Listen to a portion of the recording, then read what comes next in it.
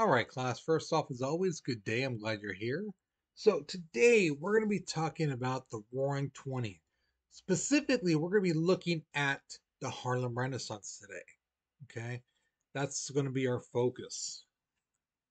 All right, so let's go ahead and look at your warm up picture. So, here it is. My question is this to you: what is this artist trying to say about African American women? Okay. So look at the way they're dressed, look at their surroundings, look how they look, you know, and tell me, what is this artist trying to say about them? Do they look, how are they looking? Do they seem like they're stereotyped? Does it seem like they're, what's going on here? Do they look classy? Do they look trashy? And then don't forget, what evidence is there to back you up on that? So if you say, oh, they look like they're angry, they're yelling at each other, well, explain how. What do you see that shows that? Okay. If you say something else, again, be sure to provide proof of what you're saying. Don't just say, oh, it looks like they're doing this. Or I see five girls. Okay, I see that too. What's that got to do with anything? That's not answering the question. How is this artist trying to depict them? How is he trying to make them look? Okay. So think about it, write your response, because we're moving on in three, two, one. All right. So the Harlem Renaissance. This movement started in Harlem, New York. Okay. Now, the thing is, it was a social explosion, but mainly it was an artistic explosion that spread throughout the country. And it had a lot of people appreciating Black culture. Okay. Now, it may have started in the late 1900s, 1910s, um, but it wasn't until the 1920s where it really started to grow and prosper and really gravitate and capture Americans' imaginations and curiosity and some of that. And it basically didn't stop until the 1930s, and you'll find out why later on. Why it didn't? Why it stopped in the 1930s. So this is known as the golden age of African American culture. Now, there were four aspects in which it really grabbed on and gravitated to America and people in general. One was literature, another one was music, the other one was stage art, which is like acting and things like that. And the last one is basically art. Okay. Now, a really quick thing about Harlem, a little quick history. Um, Harlem originally was meant to be like a really rich upper class white neighborhood. Yeah, it was specifically built to be like a suburb in New York for rich white people. The thing was, though, and this is the 1880s when it was all created and made and some of that. They built too many buildings too quick, and a lot of these buildings, apartments, were empty for years. Yes, there were some rich white families that moved in, but a lot of them were mainly like middle class white families. But again, there were so many houses and apartments there that there was a lot of empty rooms. And, people own apartments and things like that. They want to rent those places out because that's money they're losing. They don't get it rented out. So this is where in the 1900s, a few black middle class families started moving in, and they loved it. They're like, oh my God, this place is so amazing, so great. They would tell their friends, you should think about moving over here. And this is where some of these white people were kind of racist and were like, no, no, no, no, no, we don't want you guys here. And they would tell the apartment owners, hey, you need to get these guys out of here. And those apartment owners were like, why? They pay the rent. They're good tenants. They don't cause any problems to anyone, to the building or nothing. They pay their rent on time. Why would I kick them out? So some of these white people decide, you know what, we're gonna leave. And they did. Okay. Um, then in the 1910s, um, the Great Migration happened. Basically, W.E.B. Du Bois basically told a lot of African Americans in the South, why don't you guys come up north? Forget those racist people down there in the South. You know, come up north. Sure, there's a sprinkle of racism here and this and there, But the thing is, it's nowhere near as bad as the South. Now, some people came up north, and then more came because of natural disasters in the South. Hurricanes, tornadoes, floods, and things like that. So some people were like, you know what? We just lost our farm, our home. Might as well go up north. There's jobs at those factories and some of that. So some people went to New York. Some went to like Philadelphia. Some went to Detroit. Chicago, and a lot of those who went to New York end up going to Harlem. Now, there is one thing I want to show you guys. And the thing is, if you look at that top picture there, because I've been saying it for years, a lot of students tend to think Harlem is a slum, it's a horrible place, it's like a ghetto. But if you look at that top picture, look at all those guys, even the ladies.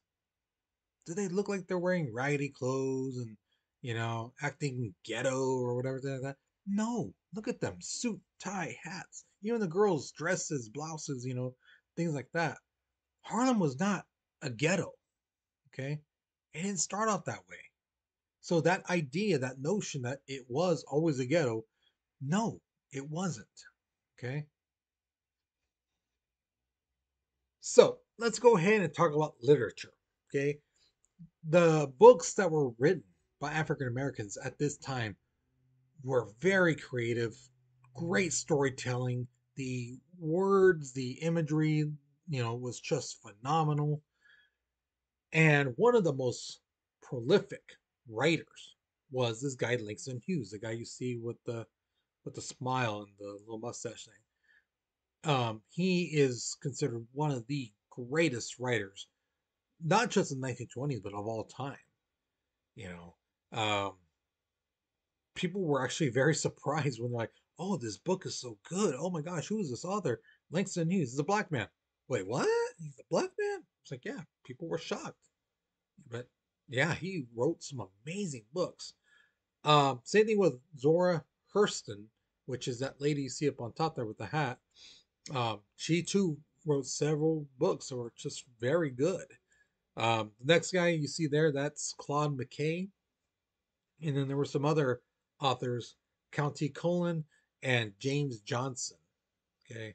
Um, and like I told the people in class, I haven't read anything from McKay, Cullen, or Johnson, but Hughes and Hurston I have read when I was in college. So next we talk about one of my favorite topics, music, specifically jazz. Jazz was a sound nobody at that time had heard, and it just boomed. It just echoed throughout the country, and people just gravitated to it. People loved it. Like, what is that sound? Dang, that's good. And again, it wasn't just black people saying this, it was white people too. Just like, wow, this is great music. And just you want to get up and dance and stuff like that, get the body moving. And like I said in class, you guys nowadays would probably hear jazz from back then and be like, it just sounds like a lot of noise. That doesn't slap, you know. But the thing is, back then it did. That was the top music, you know. So people like Louis Armstrong, you see the guy with the trumpet there. I mean, phenomenal, phenomenal. Even his singing, he has such a unique voice. The next person who was just, I mean, wow, at that time, is the other guy you see there smiling. That is Duke Ellington. The Duke was bar none. I mean, truly second to none. Best band leader there was. Okay, Benny Goodman and all this. So you can talk about those guys all you want, but Duke Ellington was the man. Then you got people like Bessie Smith, which you see the picture right there. She had this voice that you could just feel her pain if she wanted you to, or she could holler and just get your vibes going in your body, just make you feel like heck yeah, Same thing with Fats Waller. Had an amazing voice, you know. Now, these guys were great musicians, but there was a club that basically just was the talk of the town that everybody around the whole country knew about. And it was called the Cotton Club. And it just so happened to be in Harlem. Now, it opened in 1923, and this place was amazing. They had a big, huge ballroom, areas where people can sit, have a drink, eat a little bit, things like that, right? And then they had a little dance area, okay? Now, in the front, right in front of the dance area and stuff like that, they had two bandstands. Two areas were for bands. Well, one band who started, when the doors open, when they were about to finish, the next band would be over on the side, getting ready, getting everything set up and ready to go. So when that first band was done, this next band played right when they finished. So the party never really stopped. Okay. And when I mean never stop, basically it they didn't stop until like past midnight. Now, nowadays you're like, who cares? I stay up past midnight. I'm barely, you know, I'm not even going to go to sleep for another 5 hours. But back then, that was scandalous. Staying up past midnight? Oh my gosh. What's wrong with you people? Don't you have jobs? My God. So scandalous. So, oh, you know. So you have to remember, the way of thinking is different between now and then. Okay. Just remember that. Okay.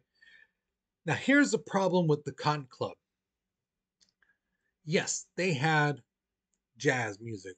Duke Ellington was a lot of the times the headliner there. So they had jazz music, African American music playing. They had artwork from African Americans from Harlem up on the walls and stuff like that.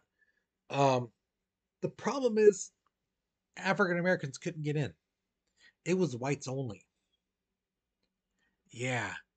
So like a lot of these white people wanted the experience of hearing the jazz music and seeing the artwork of the African Americans, but they didn't want to mingle with them. So yeah, see, it's like that's really really bad. And we'll get to that in a second. Now here's the thing: in 1935, the club relocated, took itself out of Harlem, and went somewhere else in New York. But the thing is, those people who always went to the Cotton Club basically said that once it moved, it just didn't have that same feeling. The magic was gone, and eventually it would close in 1940. Okay. Now, going back to what I was saying about how whites were only allowed and blacks weren't, some African Americans saw this as like, this is the racist place. This place, um, how can they take our culture, our music, our artwork, and basically say, oh, we're appreciating it when African Americans can't even enjoy it themselves and it's their culture? But then you had another group of African Americans who were saying, no, no, no, no, no, no. You see, you don't get it. You're thinking short term. We're looking at long term. Because, yes, they're listening to our music, they're liking our artwork. Yes, they may not like us as people, but they like our culture. And as time goes on, they have kids and they introduce their kids to jazz from Duke Ellington, Bessie Smith, artwork from so and so and so and so, and literature from so and so and so and so, Langston Hughes, and all these guys. That will then crack that shell of hatred. Their kids will then learn to appreciate our culture, our music, our artwork, and stuff like that. And then they'll accept us more and more. Okay. So that's what they're saying. So some again see it as it's a racist place, plain and simple. And some are saying, no, you're not thinking long term. You're just thinking short term. And in long terms, they will come to accept us and because they appreciate our music and art. Now, it came to stage performances. There was a new breath of actors, coming up to perform now. Black actors before this time basically were stuck to stereotypical roles. A lot of times they were the like the slave, the servants of plays. They really didn't have much of a lead. They were played as like bumbling idiots and stuff like that. You know, so they were like the comic people, like, oh, you're old, so and so, you're so dumb. Oh well, geez, you know. So that was a stereotype that they basically had to play in order to get a job as an actor. But once the 1920s came, all bets were off. They now were in dramas, comedies, musicals, um, historical dramas, things like that. I mean, just anything and everything that they wanted to, they did it now. So that guy you see up there without the hat, that is Paul Robeson. And he basically believed that the arts and cultures was the best way to bring the black culture in front of the white culture. He's like, if we do what we do with the arts and and show people what our culture is all about, people will embrace us and basically enjoy our stuff more than they enjoy the white people stuff. Now, some other people, actors who became famous during this time, one of the most famous was this lady you see right there. That's Josephine Baker. She is considered one of the most beautifulest women in the 1920s. Okay. Um, sad thing is, she had to leave the United States. She had to go to Paris. But once she was in Paris, people just were in awe of her. Like, wow, this woman's beautiful. She's so talented and stuff like that. Um, and again, people were just like, she's fine, you know. So that's the thing. Anita Bush became another famous actress. Bill Bojangles Robinson, that guy you see with the hat. We talked about him during World War One. How he didn't fight, but he was the entertainer, and he still continued being an entertainer. A fabulous dancer, And if you ever have a chance to go on YouTube, look at some of his dancing. It's just like, wow, he's really good. Bill Pickett, Clarence Muse, other actors that really came out big during that time. Now, here's the thing: when it comes to art, to physical art, many of the painters and sculptors at this time couldn't even go to art school because they weren't allowed because they're African Americans. They couldn't go to museums and look at Picasso, Van Gogh, or anyone else. They weren't even allowed in galleries. Art galleries, are where people, artists at that time were still alive, could sell their artwork. They weren't even allowed there. So it was hard for these guys to like see other artwork and try to learn how to do certain things with painting and stuff like that. So a lot of them had to like check out books from libraries and look at the Picassos, look at the uh, Monets, look at the Van Goghs, and see like, oh, that looks cool. I think I could do that. Take inspiration from those guys and create their own artwork. So one of the most famous Harlem Renaissance painters is that guy you see with the glasses there. That is Aaron Douglas. He is considered the father of Black American art. Okay. Another really famous person to come out from this time is the lady you see right there. That is Lois Marlowe Jones. Okay. Very, very famous painter. The guy you see right there with the newspaper, that is James Van Der Zee, another prolific painter. And Clarence Alston was another one as well. Now, when it came to sculptures, the lady you see with that little like deer looking thing, that is Augusta Savage. And she was probably one of the best sculptors, African American sculptors there was at that time. And she really helped out African Americans get into the art world. Okay. Um, Now, she's famous for one of her busts, and a bust is a statue from the chest up. Okay, that's a bust of W.E.B. Du Bois. But what she would do was make basically clay models and sculptures of average people, average African Americans. And there's one particular one. If you type in her name and put statues, you'll see this one of a little boy with a little hat looking up to the side. And I mean, if you really look at it, it's just like absolutely amazing how this woman made something like that. And again, it's just wow, because it looks flawless, you know. But what she did to really help out African Americans was during the 1930s, President Roosevelt tried to get the arts really going. And Augustus Savage basically said to him, and sent letters to politicians and all that, and especially the president, saying, "Look, how can African Americans progress in the art world if we can't even be allowed to go to art school, go to museums, things like that?" And they were like, "Yeah, she's absolutely right." So she was the one who helped get the federal art project going for African Americans in the 1930s. And from there, a lot of African Americans start signing up, going to school, being able to go to museums, things like that. And yeah, it's because of her. So she was a quintessential piece in getting African Americans into the art world. Okay. So that's basically it. Okay. And if you haven't been watching the videos, haven't been listening, um, there is no question at the end because now that is the exit ticket in class. You have to be in class to do the exit ticket. Now, if you miss 1 or 2 days, you can get a word search from me, and that will take care of those, like two of them. But if you miss more than that, you're going to do another worksheet.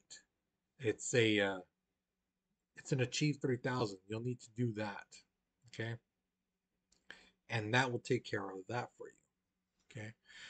Um, but yeah, so be sure if you missed, you didn't you missed a class, this particular class, and you need to get that done, come see me and I will give you that stuff. Now remember though, you can only do one word search. You can't do like four of them and expect to get all your points and some of that for that. No.